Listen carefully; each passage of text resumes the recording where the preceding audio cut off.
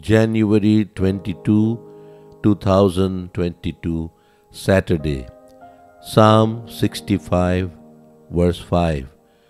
O God of our salvation, the confidence of all the end of the earth. Among all the works of God, salvation of man is the greatest. This salvation which God does has three important virtues or aspects. It is a great salvation, Hebrews 2:3, eternal salvation, Hebrews 5:9, and uttermost salvation, Hebrews 7:25. David, though he was a man of Old Testament, but lived as if he was living in the times of New Testament, he fully understood the meaning of salvation of man. Look at his words for God in Psalm 18 verse 2. The Lord is my rock and my fortress and my deliverer, my God, my strength, in whom I will trust, my buckler and the horn of my salvation and my high tower. Therefore, David knew his God as God of salvation. Now, let us see briefly the three aspects of our salvation. Firstly, it is a great salvation. Why is our salvation or deliverance great? There are three important reasons. Firstly, because of its author. God is the author of our salvation. Hebrews 12:2 says, looking unto Jesus, the author and finisher of our faith. Secondly, because of the great price the Lord has paid for our deliverance.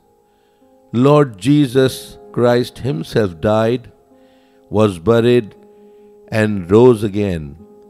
In Matthew 20 and verse 28, Lord Jesus said, the Son of Man came not to be ministered unto, but to minister and to give his life a ransom for many. Thirdly, because of the blessing. A sinful person, when he repents of his sin and believes in the finished work of the cross of Lord Jesus Christ, receives pardon from his sins and is declared a righteous man. Therefore, our salvation is a great salvation. Secondly, our salvation is eternal salvation. In John 17 verse 3, Jesus said, this is life eternal, that they might know thee, the only true God, and Jesus Christ. Adam and Eve, in fellowship with God, were enjoying a quality life along with the eternal life. Eternal life is abundant life or quality life, which is beyond our comprehension. And thirdly, our salvation is uttermost. Jesus Christ is our high priest, and because Jesus does not die, his priesthood is unchanging.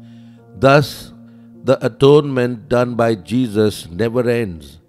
His priesthood continues, and so is the salvation. We should read Hebrews 7 for more clarification. God and our Lord Jesus Christ is our salvation and deliverer. He is only the confidence or one who can be trusted.